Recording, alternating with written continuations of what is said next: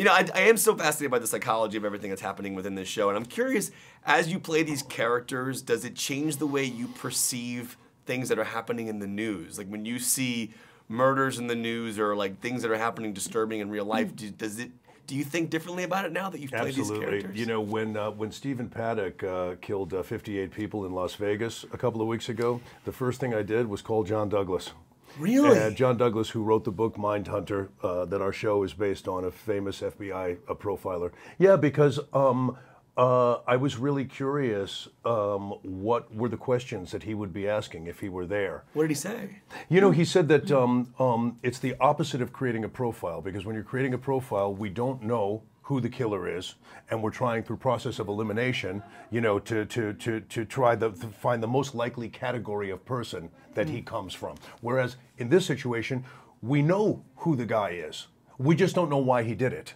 Do you see what I mean? So it's about trying to figure out the why of it all, trying to figure out what his relationship was with those victims. What did they represent to him? Why did he choose those particular people? And, you know, what were the warning signs, you know, leading up to him committing this crime? So all of those questions, and I find that, you know, now whenever I see an incident like this, these are the things that I start thinking about right away. That's so fascinating. Does this take a toll on you emotionally, though? I mean, obviously you're dealing with a pretty crazy subject matter. Specifically, these interviews you're doing with these serial killers is pretty intense. I mean, those scenes with the co-ed killer are just phenomenal to watch. But they're so interesting, but it's so disturbing what he did. Does it take a toll on you when you go home at the end of the day?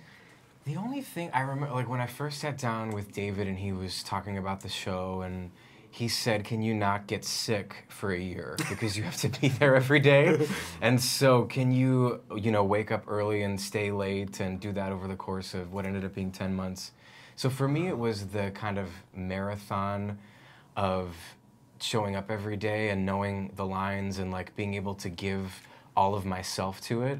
But I found the work and the intensity of the scenes and the intensity of the subject matter incredibly interesting and exciting to play. I mean, those scenes that we have with the serial killers are so interesting, and there's so much going on, and endless possibilities of ways you can play certain things. So I actually was on fire doing them. I just love doing it. This is a random filmmaking question, but there's a great scene in I think it's in the first episode, where you're at a concert, you meet your girlfriend for the first time, and you guys are just like having this conversation while this band is playing. Yeah. I mean, he did something similar in Social Network when they were at the club, like talking back. I think it was Timberlake and Eisenberg. Yeah. Is that weird to shoot a scene when there's that much noise happening?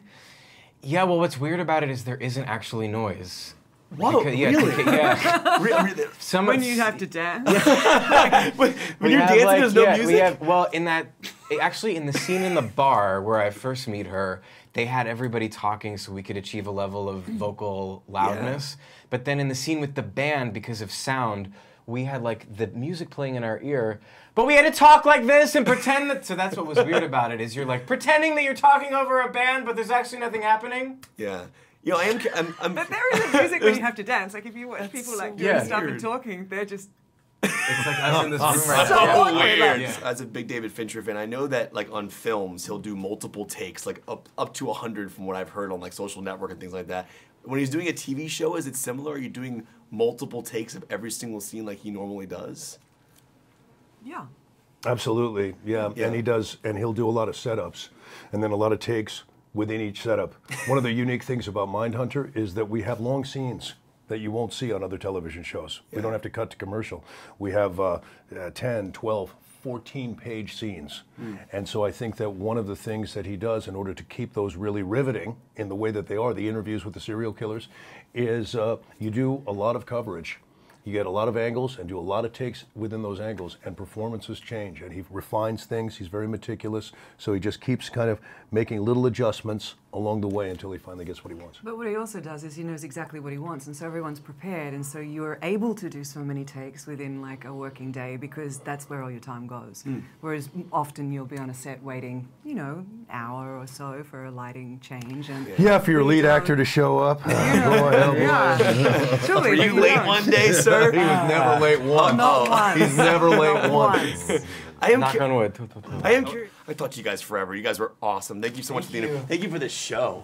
It's so good, so fun. Fincher did 7 and 9 too, right? I think he did like 1, 2. Okay.